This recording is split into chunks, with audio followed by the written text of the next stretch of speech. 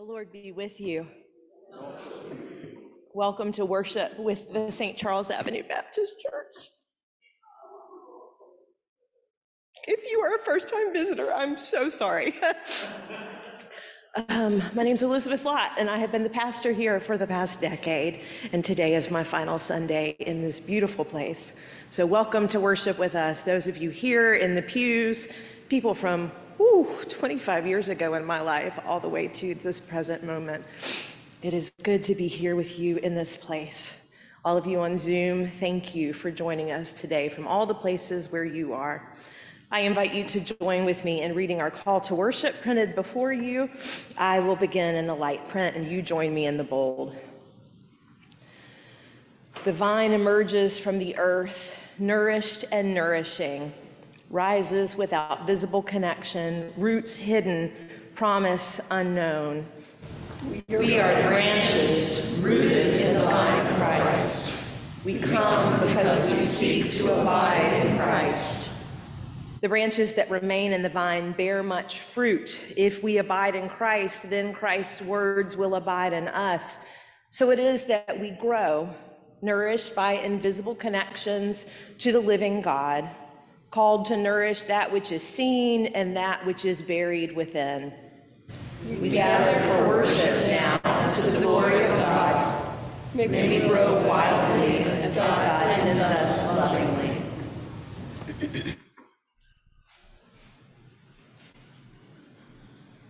Let us pray. Lord, we come before your throne of peace, not trusting ourselves, but in your marvelous and gracious love as it seeks expression among us. May we listen for your still small voice as it speaks to us today, and as it boldly proclaims the undeniable reality of your love that will not let us go. Stir our hearts and our imaginations that we may see beyond the appearances of what is to the reality of what can be. Teach us to love each other as you have loved us. In the name and spirit of Jesus our Lord, we pray. Amen.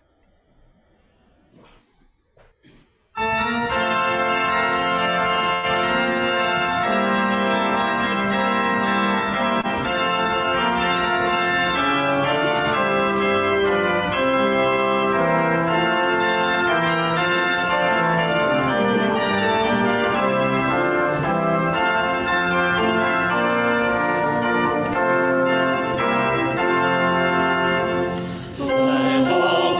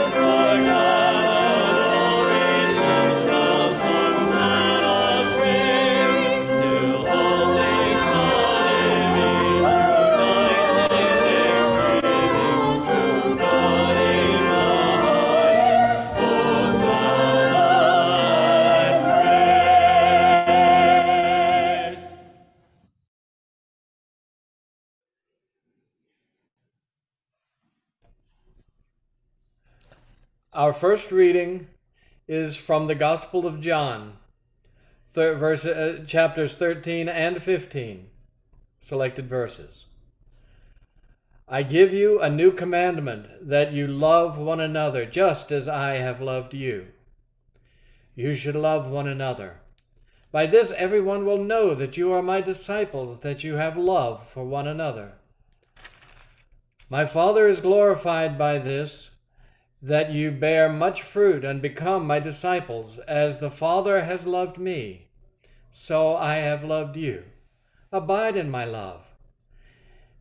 If you keep my commandments, you will abide in my love, just as I have kept my Father's commandments and abide in his love. I have said these things to you so that my joy may be in you, that your joy may be complete. This is my commandment, that you love one another as I have loved you. No one has greater love than this, to lay down one's life for one's friends. You are my friends if you do what I command you.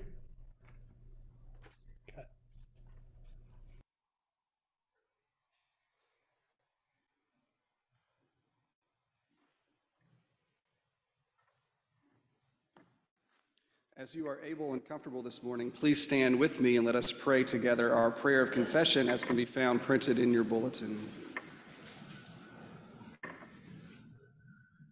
Let us pray. Loving and merciful One, we thank you for the community in which you have placed us, for the brothers and sisters with whom we walk this pilgrim journey. Even in our gratitude, we confess that we fail to love as you love. We wittingly and unwittingly push aside those whom we believe are the least in your kingdom. We fail to see your kingdom in parables, because we fail to see your kingdom in each other. Form in us a new vision of unity, in which there is neither east nor west, neither south nor north. We pray for the sake of your kingdom, that both is and is not yet. Amen. Friends, in love and compassion, God calls us back to the beauty that is indeed deep within our souls. By God's grace, we are made whole. Hallelujah. Amen. May the God of new life restore and make new our life together. The peace of Christ be with you. And also with you. Let us share signs of God's peace with one another.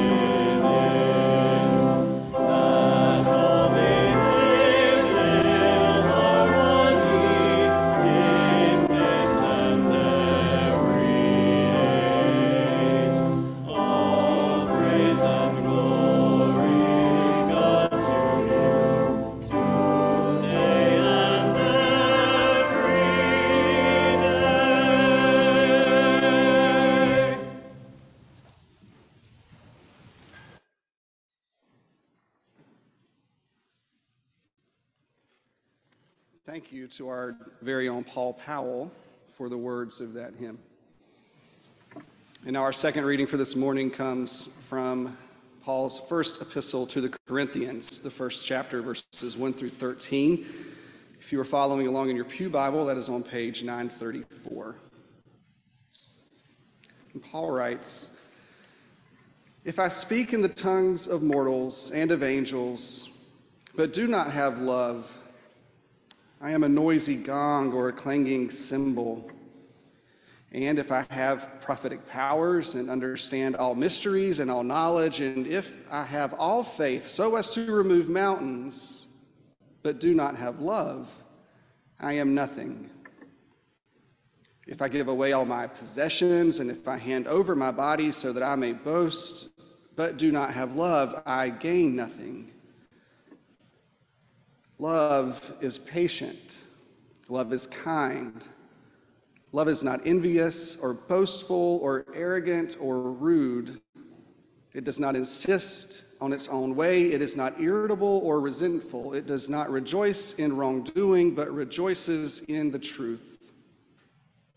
Love bears all things, believes all things, hopes all things, endures all things. Love never ends. But as for prophecies, they will come to an end. As for tongues, they will cease. As for knowledge, it will come to an end. For we know only in part, and we prophesy only in part. But when the complete comes, the partial will come to an end. Now, when I was a child, I spoke like a child. I thought like a child. I reasoned like a child.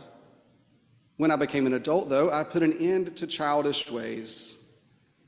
For now we see in a mirror dimly, but then we will see face to face. Now I know only in part, then I will know fully, even as I have been fully known.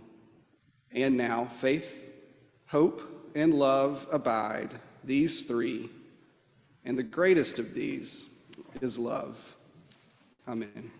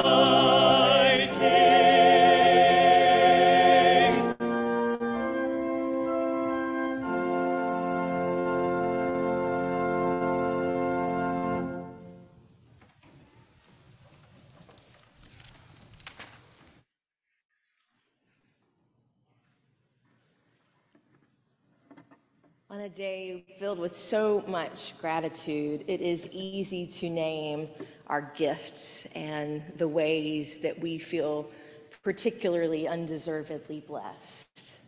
And it is my prayer that in this time of offering, we might feel connection to one another in God, trusting that God knits us together as we share our gifts of time and passions and curiosity and even, yes, of our financial resources, that somehow together God can do more with us than we ever ask or imagine.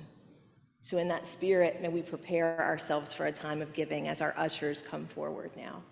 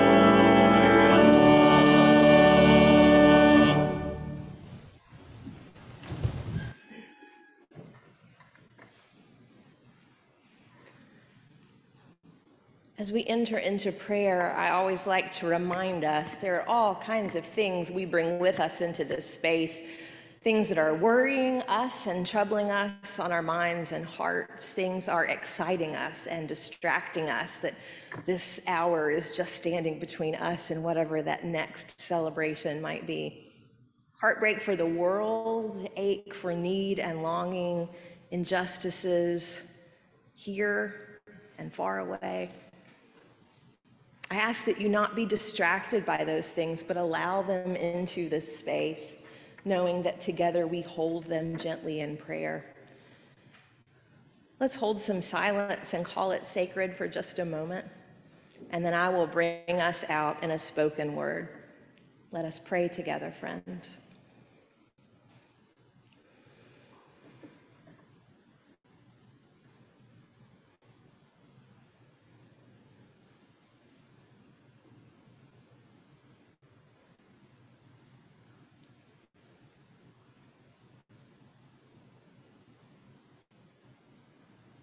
On this day of transition, O God, we give thanks for what was and is to come. We look behind us and see the work of your hands, the leading of your Spirit, the way, the winding path of Jesus has taken us. Beneath our feet now, we feel the security of this place holding us tenderly in safety and affection in this sacred moment. But when we look ahead, the path is not as clear. We have not yet taken the first step, and we fear, what if it is the wrong one? What if we miss the path? Assure us once again, O God, that you have not given us a spirit of fear, but of power and of love and of a steady mind. Believing that to be true, in this breath, we release our anxiety into the sacred space of prayer. Hold it with us, O God, and remind us in this moment of the poet's words, "Traveler, your footprints are the path and nothing more. Traveler, there is no path. The path is made by walking. By walking, the path is made, and when you look back, you'll see a road never to be trodden again." Make us bold, O God. Fill us with fire and passion and confidence. Strengthen our spines and speak to us in the pit of our bellies. Together, may we take the next step. Together, may we discover the path. And together, may we pattern our lives after our brother and our teacher, Jesus the Christ, forever and ever, again and again and again.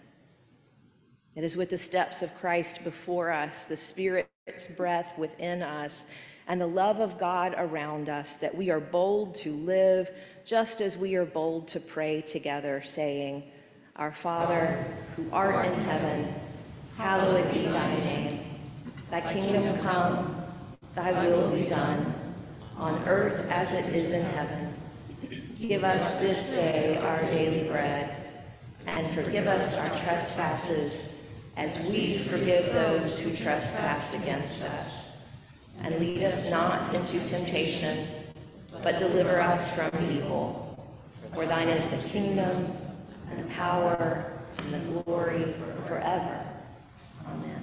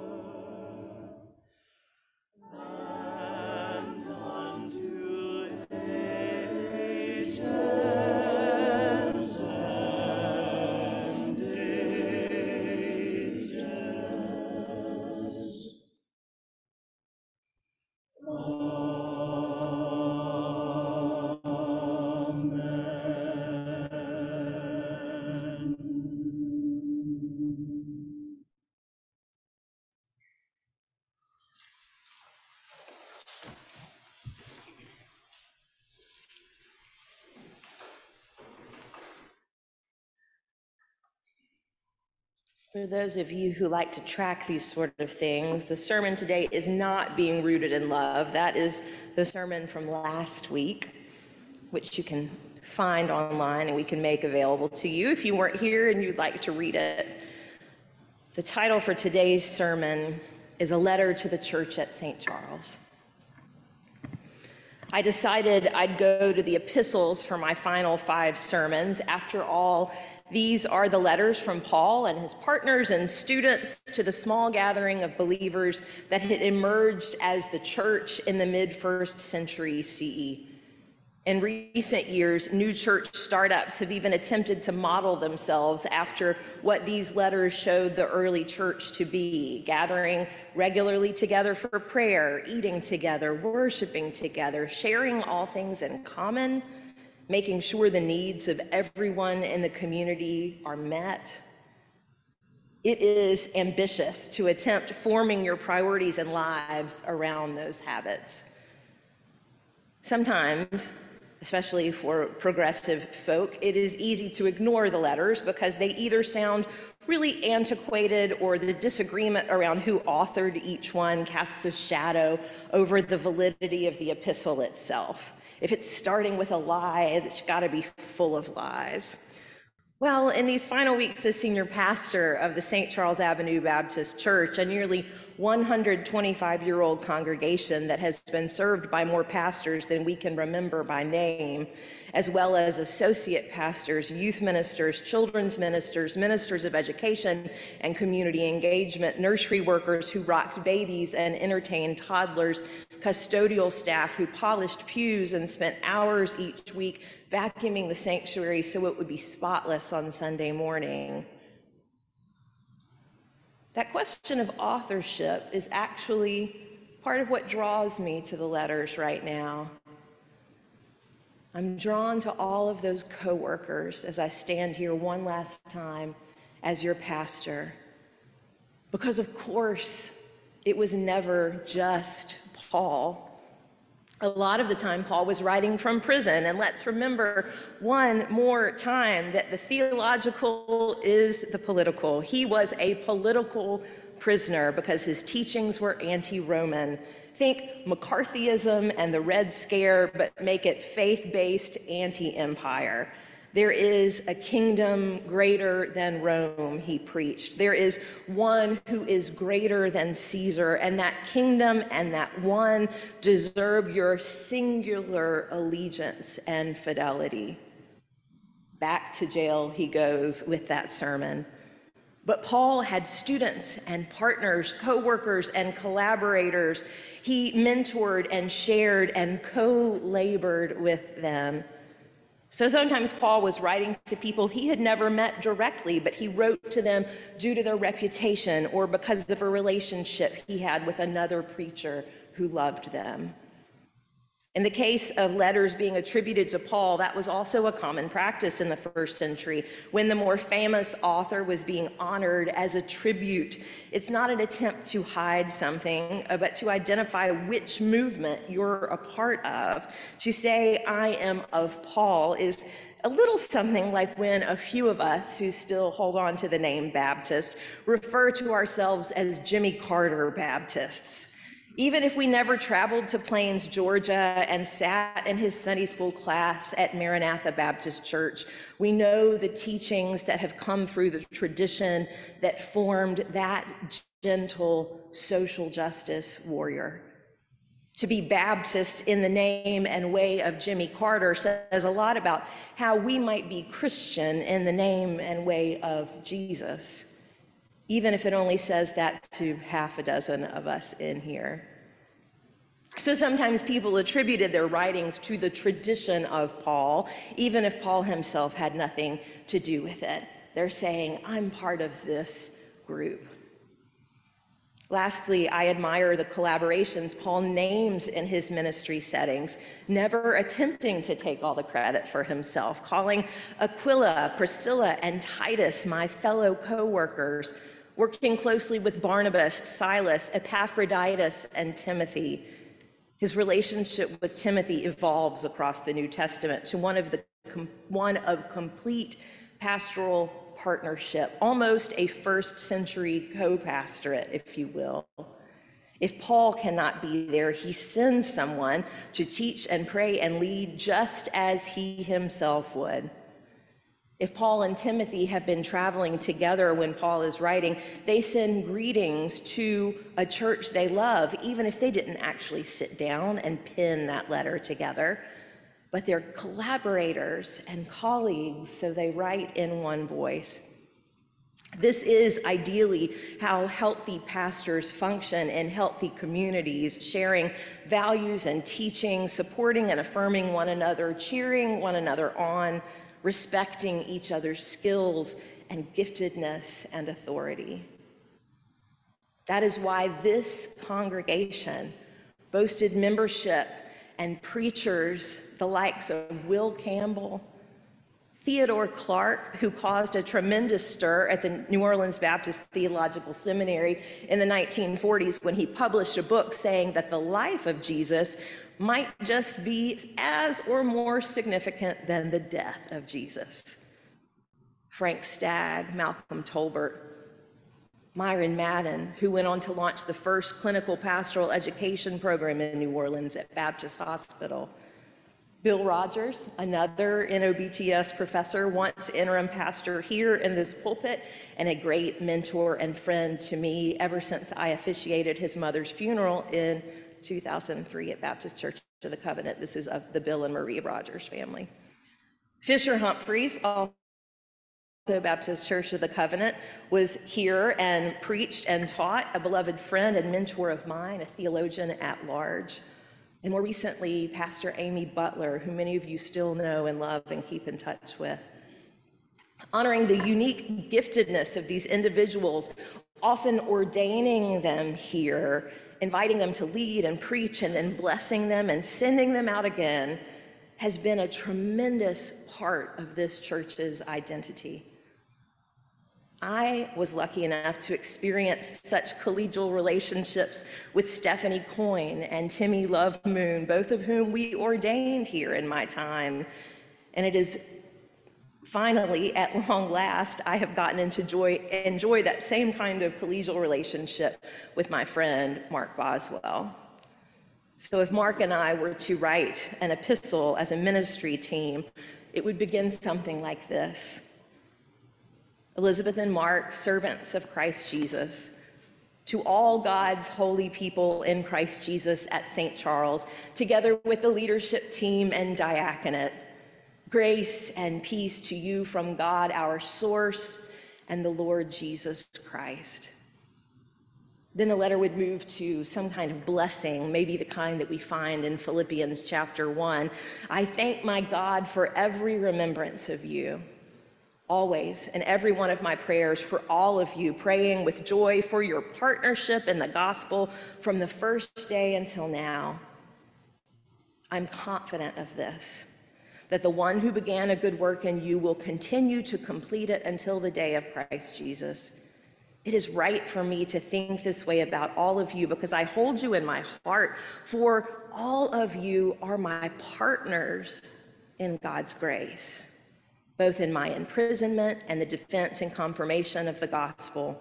For God is my witness, how I long for all of you with the tender affection of Christ. And this is my prayer, that your love may overflow more and more with full knowledge and insight to help you determine what really matters, so that in the day of Christ, you may be pure and blameless, having produced the harvest of righteousness that comes through Jesus Christ for the glory and praise of God. After that blessing, the body of the letter would articulate the message the sender most wanted to convey to that community, sometimes speaking into conflict, sometimes calling out the church veering in the wrong direction culturally or politically, and sometimes reminding them of who they are when they are at their best, together as a people. If it was a community well known within his ministry circle, he might write something like this: I have heard from my brothers and co-workers, Avery and Stephen, your ministers and messengers of the good work you have done in your city. They have spoken of your devotion to meeting together for worship and study, commitment to excellence in both, as well as your passion for justice in the world. I have heard of Lanny Goldfinch's presence at the McCrory's lunch counter sit-ins and his arrest alongside Aretha Castle-Haley, Jerome Smith, Rudolph Lombard, and others. Despite being hung in effigy on Tulane's campus and removed from the graduate program where he was studying philosophy, Lanny never lost his passion for social justice and making trouble. I give thanks to God for this legacy among you. As our brother in Christ, John Lewis, always said, do not get lost in the sea of despair. Be hopeful, be optimistic. Our struggle is not a struggle of a day or a week or a month or a year. It is the struggle of a lifetime. Never, ever be afraid to make some noise and get in good trouble, necessary trouble. Lanny wasn't afraid, and you, like I, so admired him for that. And you have made some noise. You have gotten in good and necessary trouble. While so many churches around you question the role of women in the church, you were the first in the state to welcome the sisterhood to full leadership and service by the ancient ritual of ordination, laying on hands, calling out giftedness, setting apart for service to the diaconate, beloveds like Mary Brown, and as ministers, Judy Nelson and Dion Aim. You have stood firm in the whisperings of the Holy Spirit, reminding you that there is that of God in each of us. And these women have led the church at St. Charles more fully and more deeply than you ever would have experienced without them. Your reputation is known far and wide for your work in founding New Orleans Baptist Hospital, your decades of support of the former New Orleans Baptist Theological Seminary, your partnership with RAIN and later the No AIDS Task Force to grow in friendship, affection, and support of those living with HIV and AIDS. I have heard of the wide welcome you have continued to offer all of the LGBTQIA community, including the full ordinances of baptism and communion, as well as ordination and marriage. You have practiced welcoming all people as beloveds made in the image of God. The good work you have begun right here in your own community has spread to the world around you. So never tire of doing good, even if it stirs up trouble. In fact, that may just be how you know you are on the right path.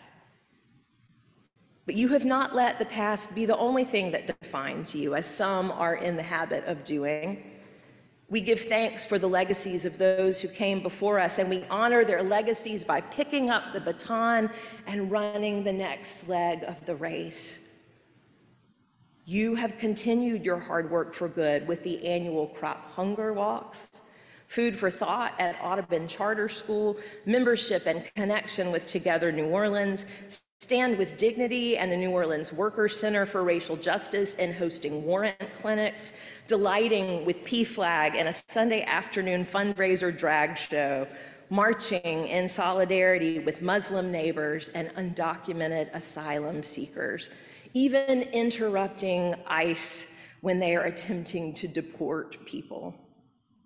I have heard of your continued study, taking you deep into the realities of racism and white supremacy, your awakening to the horrors of the criminal legal system, and your valiant attempt to repair the tremendous harm caused by both. Sometimes it is tempting to turn your head and look away when you happen upon so much suffering. Do not give up. Continue to persist in your work with the St. Charles Center for Faith and Action, which you created. Persist together in lifting up those who have been left out and let down by the world's hate and fear. Even in your gathering place at 7100 St. Charles Avenue, you have opened your doors and welcomed therapists and recovery groups, youth organizations, nonprofit organizers, and faith communities to serve and welcome and live and move in the space you have loved for so long. When the temptation to preserve buildings as museums is strong, your will to do good has been stronger.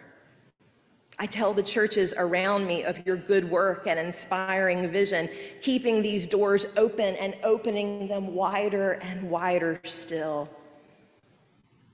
It is hard, but you are doing so well. Do not give up.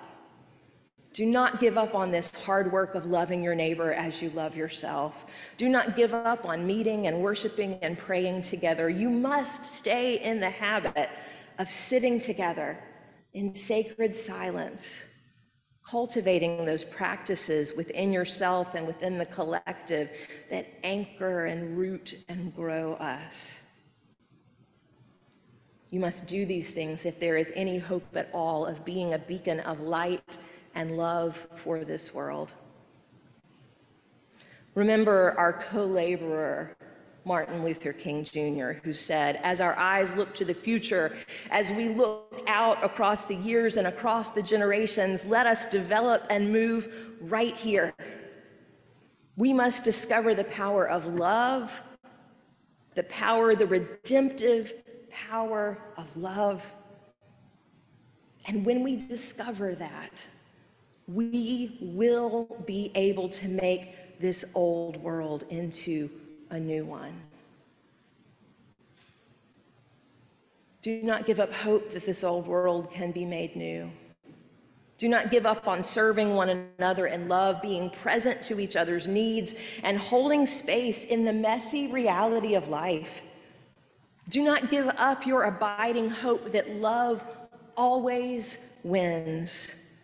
Do not cut corners or compromise what you know matters most. Do the hard work of love and trust that God goes with you on that narrow road.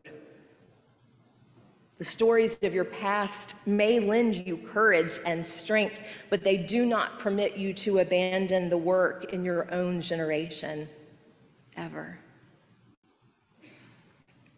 And I sure do wish I could be with you on the journey ahead, but I cannot. How I will always remember with joy and pride my time with you in New Orleans. It is the hope of Christ and firm belief in the path of justice. Well, she tried without her reading glasses and failed. It is in the hope of Christ and firm belief in the path of Jesus. I affirm the one who is coming to you, and I know he, like myself, will be genuinely concerned for your welfare. And so many seek their own interests. So many seek the cheap shortcuts of pop theology and church fads. But Mark Boswell seeks the narrow way of Jesus the Christ. How like a brother he is to me. As side by side we have served in the work of the gospel. We have grieved and laughed and shaken our heads and welcomed surprise in our short time working together. We believe that God really can do more than you and I ever ask or imagine. Knowing he will be with you makes my heart less anxious as I face my own next chapter.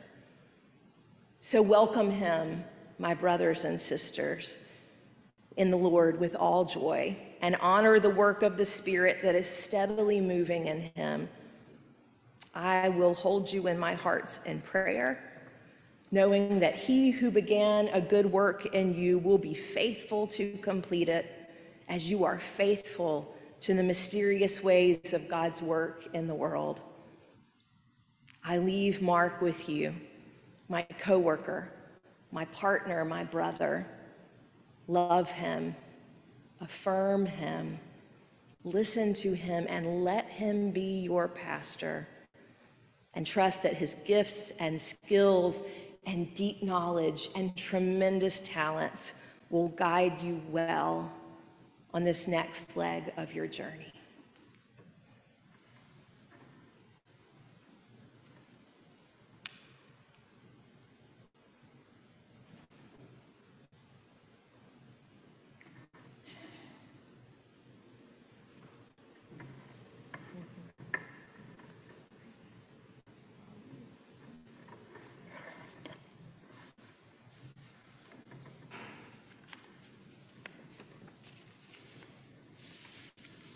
I'll keep my words brief today, as brief as could reasonably be expected from a Baptist preacher.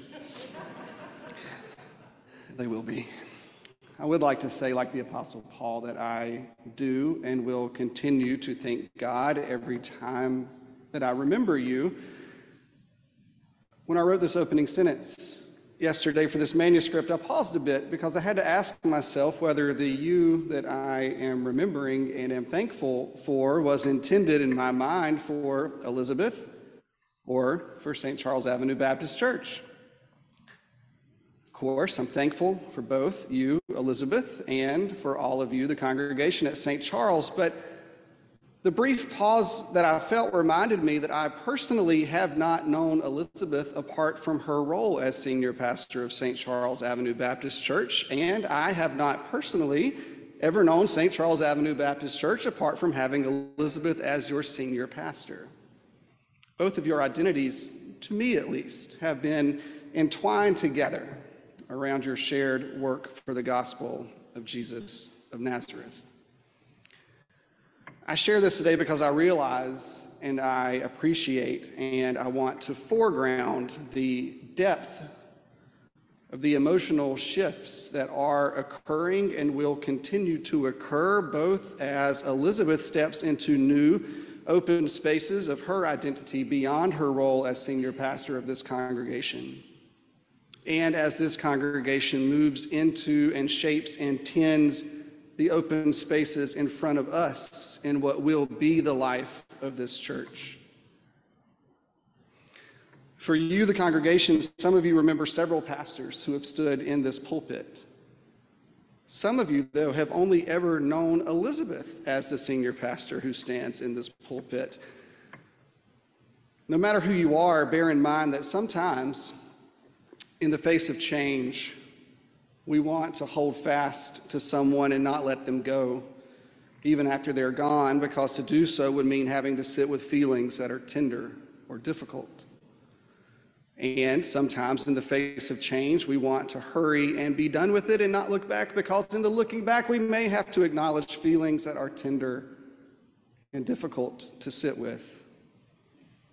In one way or another, we are all experiencing a loss today. It might be the loss of a friendship or a trusted pastoral presence or the stability of Elizabeth's strong leadership on Sunday mornings. How you respond to that loss as an individual or a congregation, either holding on or looking ahead or a mixture of both, I pray that we all do so going forward with tenderness to each other, with compassion for ourselves, and with thanksgiving for this period of our lives, this period of Elizabeth's life, this season of ministry that has shaped our life together as a congregation, and personally my own sense of calling and belonging to a people of faith named the St. Charles Avenue Baptist Church. But lest I spend too long talking about tender emotions, let us say for today, in good New Orleans fashion, that we shall celebrate even as we know loss, that we shall give thanks in the midst of however this transitional liminal space feels for you, and we shall move forward with a good spirit, trusting and believing the good in the old words that all shall be well, and all shall be well, and all manner of things indeed shall be well. Amen.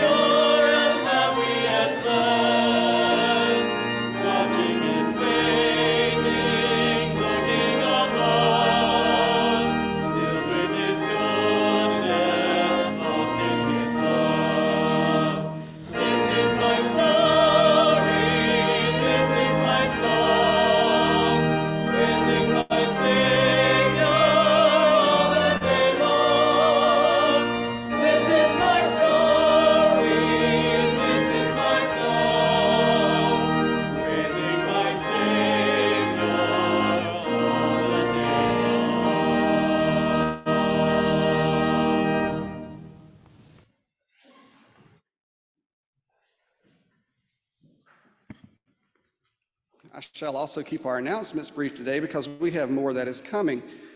And also, as you can find everything you need about our upcoming events in your paper bulletin and also in yesterday's e-bulletin and also on the website. It is everywhere.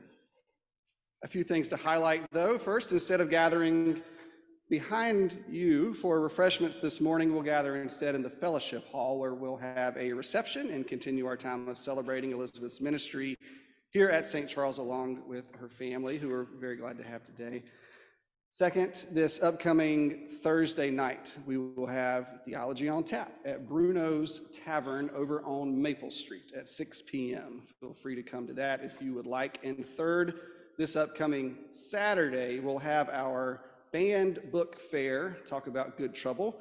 Our band book fair will be in the fellowship hall. We're co-hosting this with Blue Cypress Books, and that will be from 2 to 5 p.m. We are in need of some volunteers to help with setup and probably cleanup and baking some homemade goods. And if you're interested in that, you can talk to Nancy Sanders for more information or to sign up for that. These are all good things. And now for Elizabeth, we will have a few presentations. The first one will be from a representative of the leadership team, and following that, we will have a presentation by Kathy Randalls.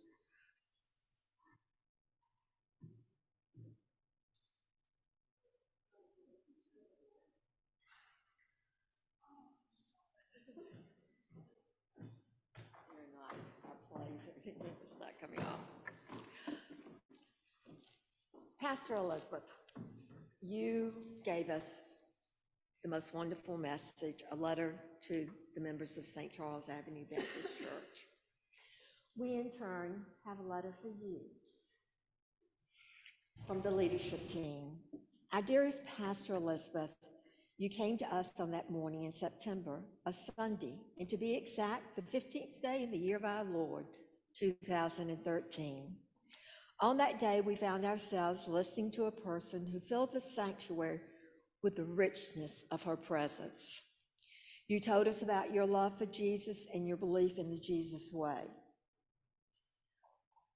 We were drawn to you, and personally speaking, as a preacher's kid, and hearing the stories of preachers being led to their post by God and being extremely skeptical of that idea.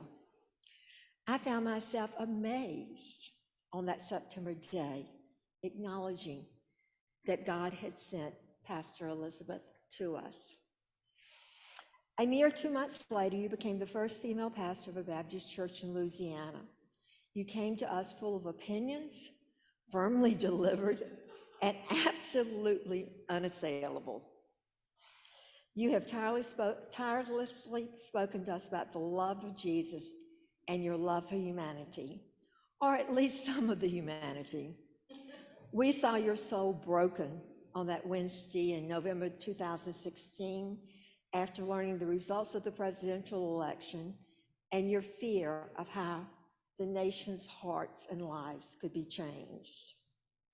Jeff Brumley in 2019 wrote an article in the Baptist News Global, labeling you as a gutsy female pastor, something we already knew. Your leanings have guided us through new pathways by helping us pursue community partnerships, new programs such as the Center for Faith and Action, and it helped us to establish St. Charles Avenue Baptist Church as a national treasure. Pastor Elizabeth, as a representative of the church leadership team, I want you to know that it has been a joy working with you. The leadership team shall deeply miss you, but recognize that it is time for us to share you with others. You will bring incredible generosity to the world and to the lives of others. Nathan, Turner, and Jay, we will miss you. It has been brilliant watching Jay and Turner grow up. Nathan, what can we say? Thank you for sharing your time as an active member on numerous work committees within this church, and especially our deepest appreciation for making the tax credits a reality as we pursue our goal of making St. Charles Avenue Baptist Church a sacred place for all. And now, dearest Elizabeth, we wish you fond farewell.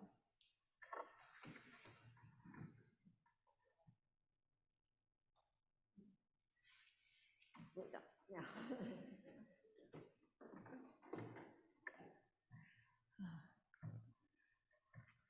Pastor Elizabeth, the final sermon was even better than the first. So we thank you so much. Over the past 10 years at St. Charles, there have been, excuse me, countless memories to remember: jazz worship services, inspired sermons, Christmas Eve in the courtyard, Easter around the Flower Cross. And every Sunday, without exception, we knew that you would present a beautifully prepared worship service with an insightful message from above. Of course, there has also been many challenges of COVID, of leaky roofs and flaking pastors, and the many things that come with a 100-year-old building. But we thought it would be appropriate as a gift to you that we frame some of the photos of your time here. And we also inscribed on the frame a blessing, which I would like to read. And this blessing extends to Elizabeth's family as well as Elizabeth. Pastor Elizabeth, with the steps of Christ before you, the Spirit's breath within you, and the love of God around you, we wish you joy in the challenges ahead. Thank you for blessing us in so many ways. In Christ, St. Charles Avenue Baptist Church, September 2023.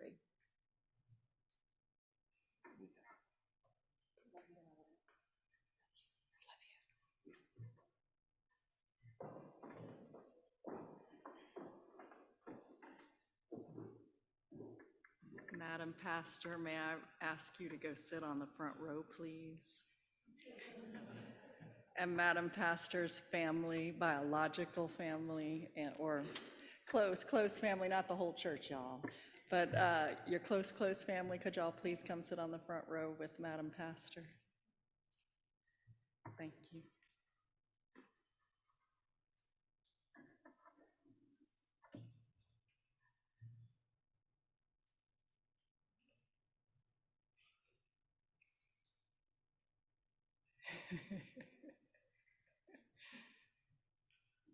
Ooh.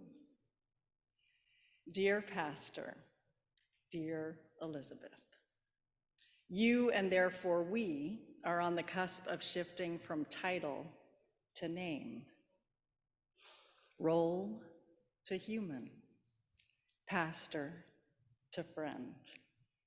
I open with both because I have used both when addressing you these past 10 years.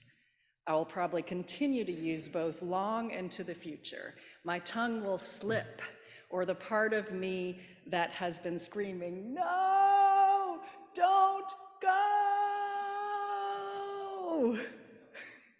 since you made your announcement a month ago, will win out. Hey, Pastor, hi, Elizabeth.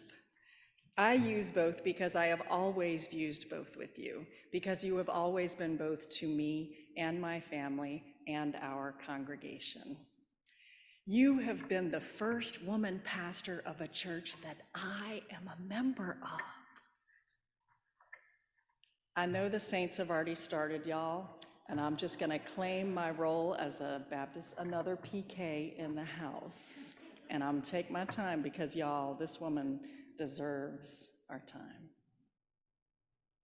This summer, I went to Turkey for a recording session in Istanbul with some amazing collaborators from Art to Action. And afterwards, some of us went to some ancient biblical sites, home to some of these ancient letters from Paul, namely Ephesus. I walked through the city that Paul wrote to, y'all, and I went to Cappadocia. What? Now, most of y'all know that I have been doing some intense walking with Paul these last several years, especially to Damascus. My road trip buddy to this holy land was an amazing opera and folk singer from Syria named Lubana Al-Kuntar. She has an apartment in Damascus that she hasn't been able to visit since she left the country and her parents 10 years ago. And she really wanted to go to Cappadocia. And one of the main attractions in Cappadocia is the balloon ride over Turkey's Grand Canyon. Have any of you been to Cappadocia? Raise your hand. Am I the only one in the house? Okay, you know what I'm talking about. Y'all are going very soon. You need to take everybody else, especially Elizabeth, with you next time you go, Nathan. Okay, anyway, so we were terrified but compelled to take that ride. We had to get up at 3 a.m. We put on extra layers because it was going to be cold up there. We spent money that we didn't really have to see the view of this amazing part of the world from the heavens with no window and no loud horsepower motor ruining the view. Just fire, helium, a balloon, a basket, and get this, there's a reason I'm telling y'all this long tale, a woman pilot. As we were elevating up off the ground, after watching the hour-long process of watching the balloon get attached and filled up by a team of about 10 mostly men, the one woman I had noticed working on the inflation is standing there in the center of the basket, and she welcomes us and tells us that she was the first woman hot air balloon pilot in Turkey. And now there are 15 women, along with 500 male pilots. But that is progress. Lubana and I looked at one another and laughed with glee and immediately sent this information to our director, Andrea, and our colleagues, Elam, Ida, and Gabby, with whom we've been talking about the challenges of being a woman musician or a woman theater artist over the whole time we were in Istanbul recording. We made it to heaven for real. So back to earth, back home. If that fleeting glee was great, imagine my glee upon witnessing that the church I started attending after Katrina with my parents, after the church my father and mother and our family served for over 50 years, was usurped by some well-meaning church planters from afar. When my father won out and we started attending liberal St. Charles Avenue Baptist instead of conservative Metairie Baptist my mother had preferred, I felt like God herself had sprinkled sweet, light rainbow rain on my head when St. Charles Avenue Baptist Church called a woman to be our pastor. What frumjous joy, Kalu Kale. And she has delivered. You, dear pastor, have delivered in so many ways. To continue being selfish with my words and this moment this morning, I want to say that you have been the perfect pastor for me these past 10 years. You gave me a space to question this beautiful, messed up denomination of Christianity that all of us in this room have inherited. And you also gave me a space to continue worshiping in this container with my mom, my much more conservative parents. You created a space where our ideological collisions could coexist and still feel at home, at one. And you ministered to them and me and my family throughout Dad's long walk to the pearly gates and my mom's fast train. And you delivered both of their memorial services, one huge, grand, and glorious one for Papa that 50 years worth of his relationships rolled up into this joint, and one for my mother in the early days of COVID, when even you hadn't set foot in this sanctuary to do your pastorly duties for months. You came, you masked, you created space for me and our family members to celebrate dear Eloise. You gave me a space to see God as female and male and genderless and genderful. You modeled inclusivity to any and all who seek to enter these doors, radical hospitality, especially to our LGBTQIA+ family members who have been deeply scarred by other Baptist churches. You baptized my daughter and your son in the same water on the same day, who were in the same class at the same school for 6 years. and we were co-parents at our small but cool youth group. You said yes to the fabulous Halloween lock-in that happened all over the church. Yes, I literally mean we visited every nook and cranny of this church that night.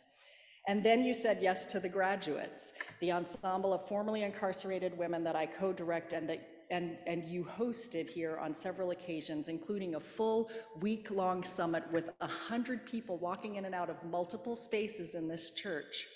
You saw the building falling apart, you smelled the mold, you saw the dollar signs for repairs mounting, and at the same time you had us read books like The New Jim Crow, White Too Long, and Should I Stay Christian?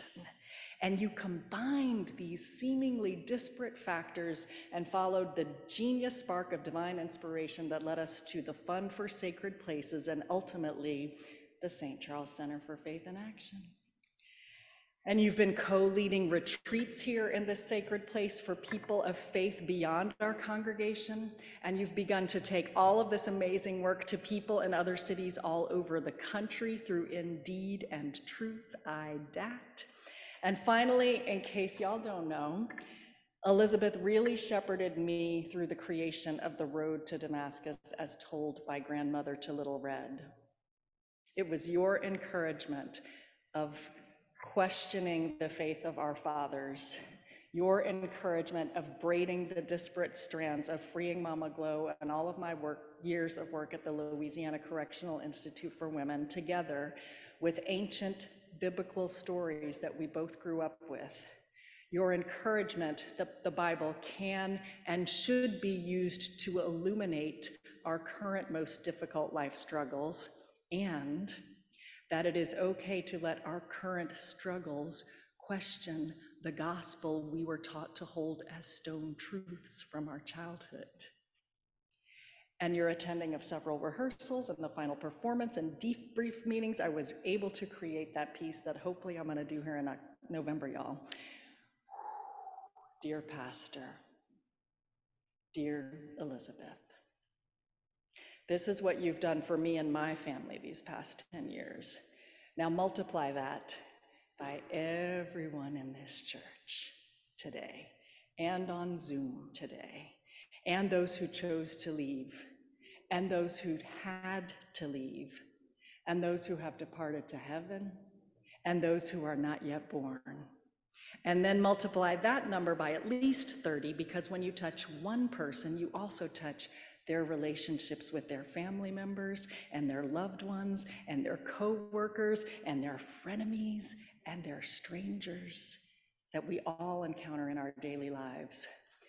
Know that your ripple here in this sacred place will be felt into the eternity of all of our lives. I thank you.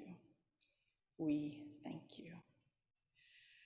Now, just to give y'all something to do besides sit there and be tired of listening to me talk and everybody else talk, I'd like to ask the four of you younger members of the family to move this table over to the side, and I'm going to get the candles.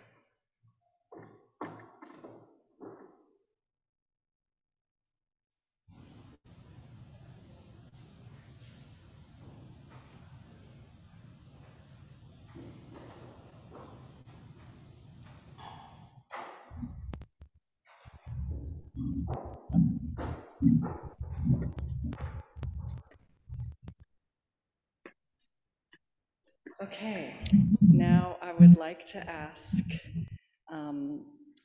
you to come forward, my pastor, my friend, into this space and to stand at the altar. Mrs. Mangum, Jay Turner, Nathan.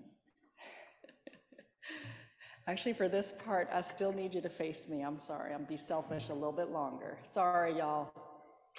Mark, it's all Mark's fault. He asked me to do this. We all know that behind and around this great woman is a great mother, a great husband, and two beautiful children. And we use children, you know, in the sense of a mother and her, because I know, and Emma would kill me if I called either of y'all children, because y'all are no longer children, but you will always be their children. So, is this a eulogy, a baptism or a wedding. Where the heck am I taking y'all? I don't know, but I'm about to reveal. The first one is a wedding. I ask, do you, Elizabeth, take you, Elizabeth, to be your lawfully wedded wife? No, your lawfully wedded self? Okay. And do you, Mama Mangum, Margaret, Nathan, Turner, and Jay, take your mother, wife, and mom back from us? Great. Let the church say amen. Amen. Now I would like to ask everyone else to come forward, including the choir and the other PK in the house. Yes, I would like to ask y'all to come on forward, come into this holy space. It is transitioning from a church to a theater to, I don't know what, but I want y'all to come on forward. And Elizabeth's gonna kill me, y'all. She's gonna kill me. I would like to ask at this moment for y'all to come real close, because I want you to lay hands on Elizabeth. Now, you can lay hands on her head, her back, her arms, and as you might notice, you might not all be able to touch her, so if you touch someone who is touching Elizabeth on the head, back, or arms, you are connected. I want everybody to physically connect. Yes, I do. Sorry. Come on, come on. And my Zoom people, I want y'all to spiritually connect and send your energy into this space right here, right now. So as we're gathering, if you can hear me while you're walking, this part is the eulogy. And I would like to invite you now, each of you, to say in one sentence, one thing you're grateful for that Elizabeth has done for you or yours. And I want you to say it loud enough for the people on Zoom to hear. And Zoom folks, if you want to say something, we want to hear you. I've been told by the tech man that y'all are plugged in and loud, so you can be heard. But only one sentence, because as we know, the saints have already started. One sentence from anybody who feels so moved. And no, y'all, this is your chance to say it. Elizabeth has been a marvelous friend of mine. Centering the disarming of social justice. Friendship. It is an actor.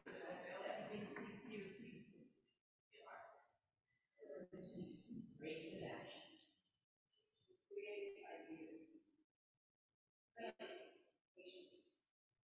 Bringing the ones.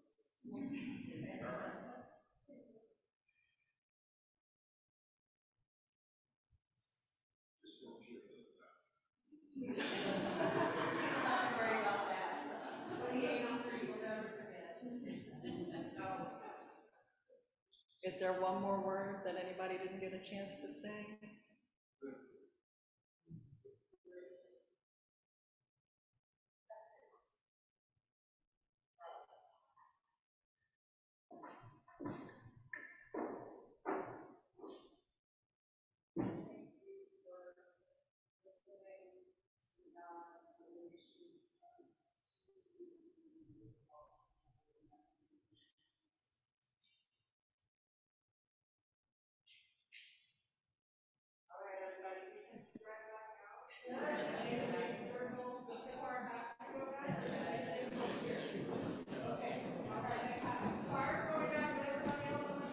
Elizabeth, thank you for bringing the jazz music to the church.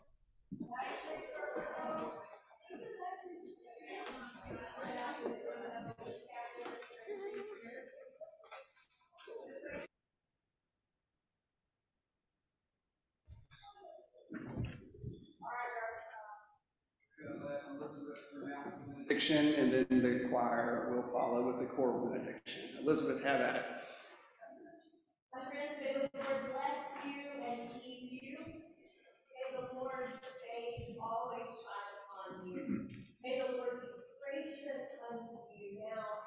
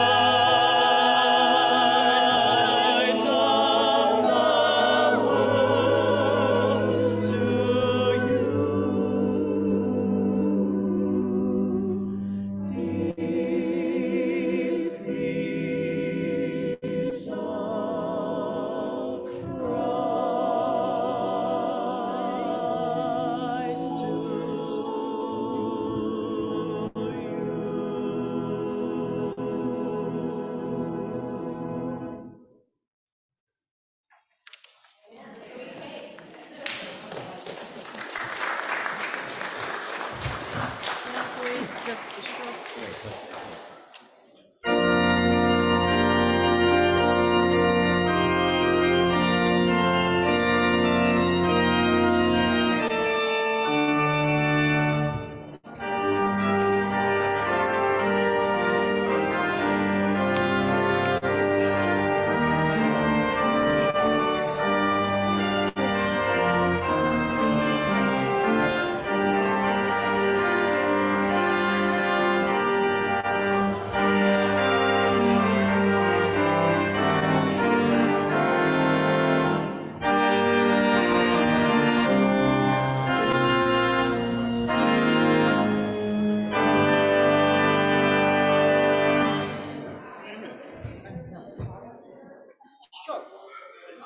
believe in short.